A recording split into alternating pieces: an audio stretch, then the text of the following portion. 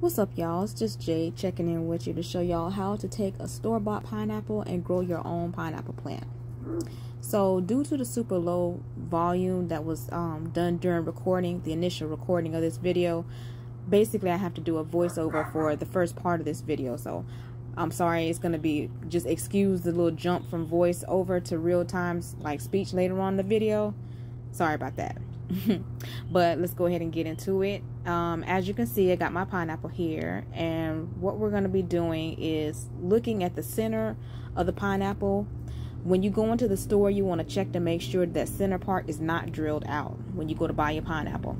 Sometimes people like to drill out the middle so that you can't grow your own pineapple. So before you do anything, you want to check to make sure that core is still intact.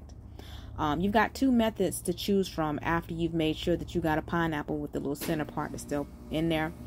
You can either, once you get your pineapple home, you can either start your pineapple top from water.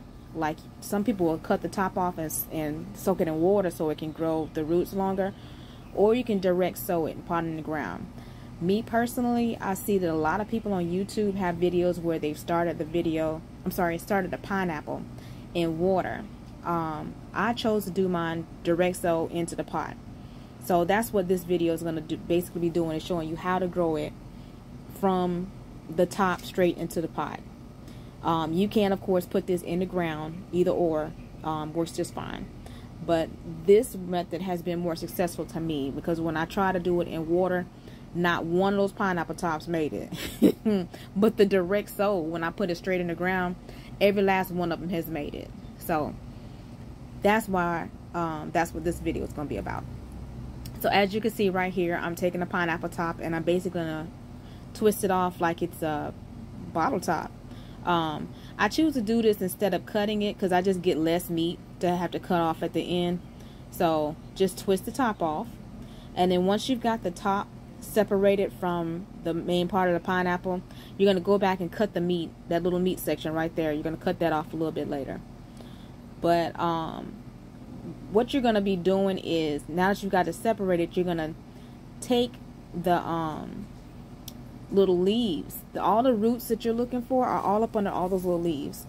So you're going to be peeling those off. You're going to be peeling off the little leaves one corner at a time. Just from one end to the other. You're trying to make sure you get the entire leaf off. You know how sometimes you can rip something in half if you just moving too fast and not really paying attention. You want to try and get the entire leaf off because you're trying to expose the roots, and you don't want a little piece of leaf that's left over because you was moving too fast and your root is still covered up. So try and make sure you get the entire leaf off, and the easiest way to do that is to just rip from one end to the next and do them one at a time. So don't rush through it, but you're going to notice that when you start peeling, you'll start to eventually uncover some roots. Sometimes you'll see them immediately and sometimes you won't. So if you start peeling the leaves off and you don't see anything right away, it's okay. You just keep peeling and eventually you should start seeing some roots. So I'm just going to keep going here. Just keep peeling.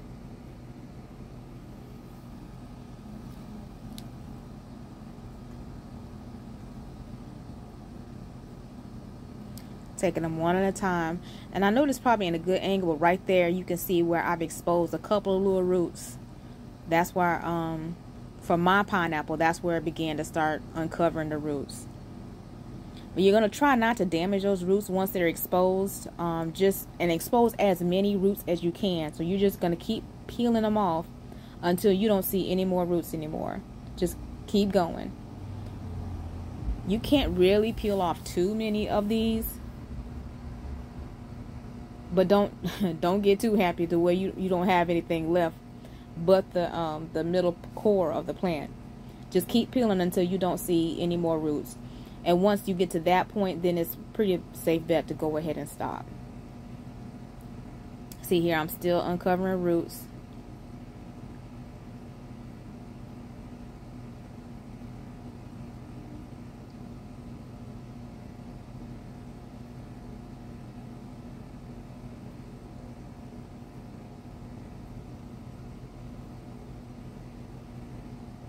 I think it's starting to get a little sparse here with the roots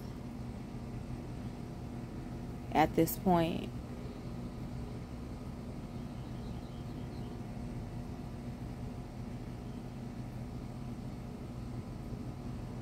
Yeah, I think I stopped seeing them.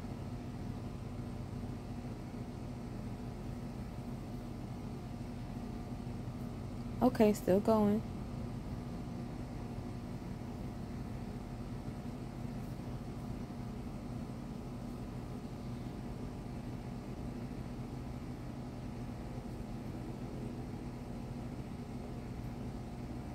Okay, so I stopped seeing the roots, and basically I think I got a decent amount of roots exposed, so I'm gonna stop the video right here, and I'm gonna cut that extra piece of meat off at the bottom of the pineapple and come back with a close-up. So I'll be right back, and you get a better view of the roots. A few moments later. Okay, y'all, so I'm back, and I've cut the meat off, as y'all can see. And as you can also see, this is a better view of the roots that were exposed. I'm trying to do this with one hand, so bear with me here. But see all the little roots? So basically all we're going to do is take this pineapple top and we're going to put it in the soil that we have over there in that pot that I showed y'all earlier. Well, I'm sorry, it wasn't earlier in this video. It was a previous video where I told y'all I killed a different pineapple plant by trying to refresh the soil. So since that's a fresh pot of soil, we're going to use that. And basically all we're going to do is set this in the soil. So it's not like you're burying it. We're going to be sitting it in the soil up to about this area where it's white at. You don't want to put it too far in there, because if you do, it's not gonna do what you want it to do. So let's go ahead and go outside and put this in some dirt. All right, y'all, so I'm outside and I've already moistened the soil up. So basically I'm just gonna go and push that in there just like that. That's all I did, was literally push it in the dirt. So as you can see, it's only covered up to about that white spot. Well, I'm sorry, my finger's all in the way. It's only up to where it was white up there, and that's it. So it's gonna feel like you don't have it in the ground good enough, but you do. And I'm gonna go ahead and water this in, and it's good. I'm done. So this method to me is a whole lot easier, like I said, because the other method with the water, you set the pineapple top in a glass of water first and let the roots grow longer before you put it in the dirt. So eventually you're gonna come out here and put it in dirt anyway. So my thought process is, why would I go through the transfer shock when I don't have to? I can just go ahead, put it in the dirt, and let it do what it do. It doesn't need those long roots to get established. If anything, in my personal opinion, it hurts the pineapple more by doing it that way. Again, because of the transfer shock. So this is the way I've been doing it. This is my success. And what's going to happen from here is the roots, of course, are going to get longer. But as they do so, all of these outside leaves are going to turn brown and ugly, like real ugly. But this center, I don't know if you can see down in there, but those center leaves that are in there, that is what you're looking for.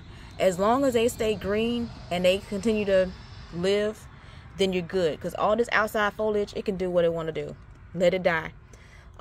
It's going to get kind of brown and ugly. And you're going to think maybe it's not surviving. But this inside piece is your tell. It'll tell you how this plant is doing. When your center dies, your plant has died. So as long as that stays nice and green and strong, you're good to go. And eventually, it will recover to the point where it'll look like this right here. So thank y'all for tuning in. Please like, comment, and subscribe, and hope to see you guys on the next video. Have a great day. Bye.